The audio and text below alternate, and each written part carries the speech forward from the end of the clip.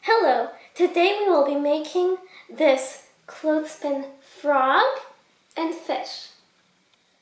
And they've got little flies that they've caught. So, to make this craft, you will need some hard paper. I am using watercolor paper, some colored pencils. You will need some tacky glue and the clothespin. And also some foam. I am using sticky foam. So, first you will cut out your fish. I've already cut mine out, and also the fly on the tongue. And then you will cut it in half all the way so that it opens and closes. And now you will start coloring. You can make your fish many colors. You can make it pink or blue. I am making my fish today orange. The frog should be green, but it can probably also be a different color.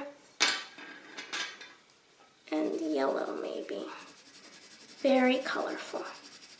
Fish, and the eye will be black.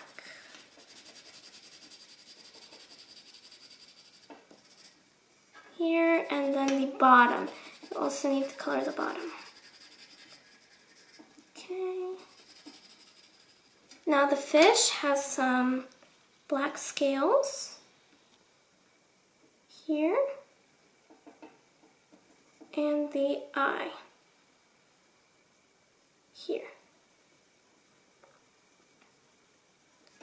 And then the fly is very small, so you have to be careful when coloring this one and the pink tongue. Okay, and blue on here. So, now that you have these colored, you are going to take your tacky glue. I have already taken out some glue on my paintbrush, and I am going to glue right here on the clothespin, on the end here, and also on the end here. And you want to add enough glue so that it will stick. So I'm going to take my fish and glue it on like so. And before using it, you are going to have to wait a while for the glue to dry.